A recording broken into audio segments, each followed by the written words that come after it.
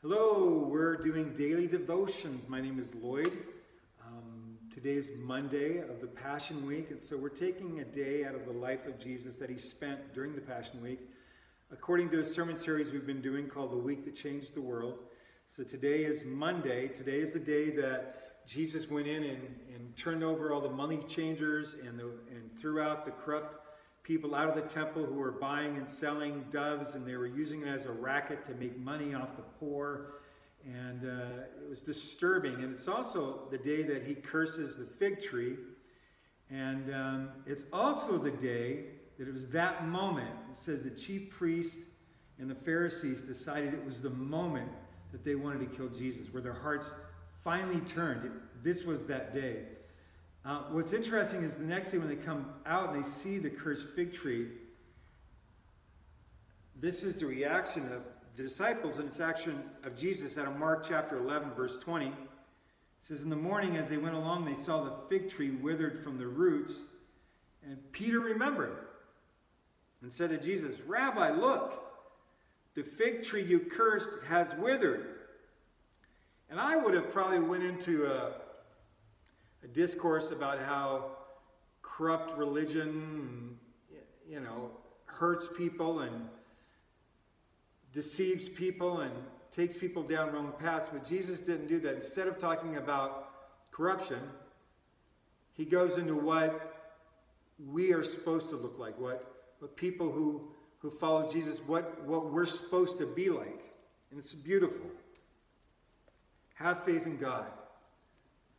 Jesus answered, truly I tell you, if anyone says to this mountain, go throw yourself into the sea, it does not doubt in their heart, but believes that what they say will happen, it will be done for them.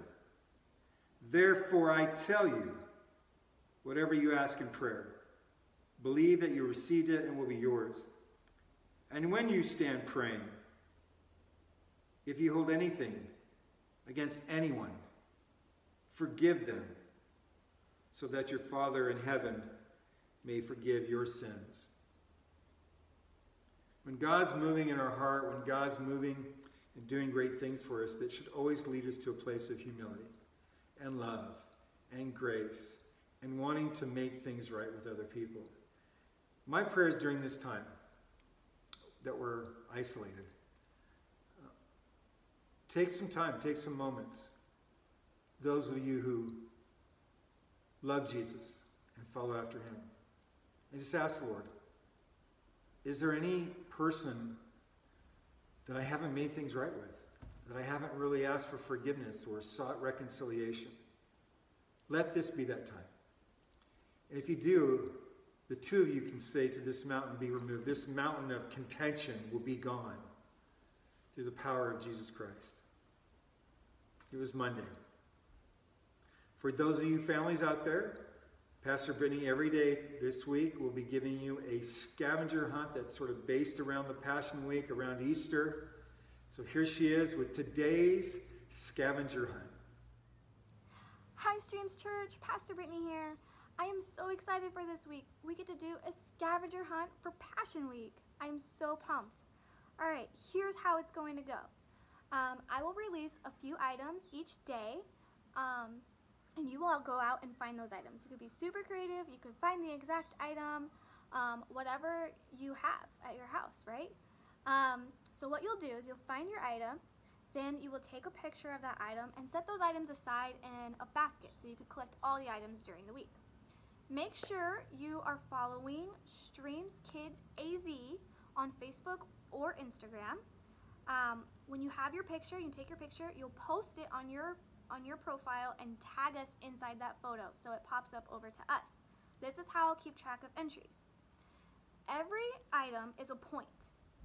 If you are super creative, like if the item is a donkey and you don't have a donkey, so you use your dog and dress him up as a donkey, that's pretty creative. That'll be 2 points.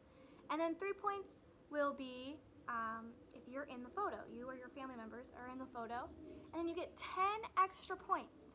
10 extra points for completing the entire scavenger hunt and have all 12 items. Each point is an entry into a drawing. And we will have some winners. And we will go Facebook Live on Monday. So after Easter. You guys will post your final basket with all your items Easter by midnight. And I will tally everything up on Monday. And Monday at 7 p.m. we'll go live. And today's hunt is a palm branch and a donkey. So have fun hunting, and I'll see you tomorrow. Bye, guys.